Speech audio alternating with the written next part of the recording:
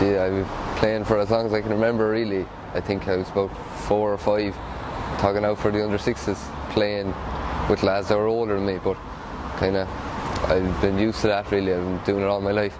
There's just like a whole bunch of lads there in Cappy, and they just do it because they love it, and they're just very good trainers. Like, they take age groups there when they have no children in them, so it makes it an awful lot harder as well for them to get to trains and matches, but they do it because they love it, and they just try to build players to come up to the senior team and build a club. Coaches were Mr. Williams and Mr. Cooney. I've played in the junior B team. We won the junior B championship, and I was playing centre forward, and we also made it to the semi-final of the senior B, but we lost to Cappataggle, unfortunately. It was kind of a stretch through 2019 where I was just hurling very bad. I got dropped off the minors, and I got injured, and I was just playing very bad for club as well. And it's like tough to keep going, but kind of family and club, you don't want to let anyone down. So I kind of just started training harder and just playing a lot more at home, like, and practicing, and kind of all worked out in the end. Just have to keep it going for yourself, really. Like, other lads will just pass you out if you don't do it. So just, we had like a home gym, really made out of stuff we could find, anything we could find at home, really, and just up at the pitch or down the road running. And we also did challenges in the group with our team, like, to keep the kind of team spirit going, but it's hard enough. There's only so much you can do playing against the wall. The matches are a whole lot different, but everyone was in the same boat, really.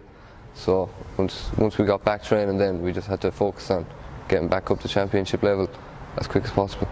Just practice, and it's all about practice at the end of the day. Like, if you want to be the best, or you want to make it onto a county team, you're going to have to work for it, and just play with a smile on your face as well, really. Just enjoy the hurling. If you like hurling, just practice a lot and it'll happen.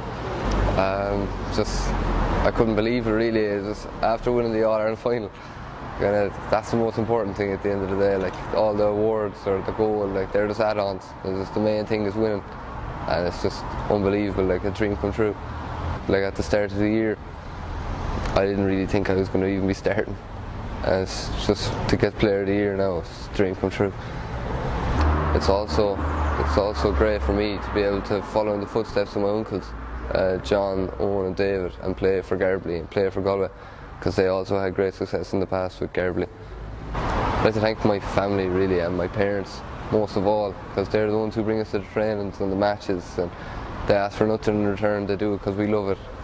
Our management team, like, in the county, was very good. They were always so nice. You could go to them with anything, and in the club as well, since I was under 6 all the way to playing now with the seniors, like, everyone's always there to help. They'll always support you, and in the school as well. We have trainers there in the school that just love hurling, like, and everyone will back you.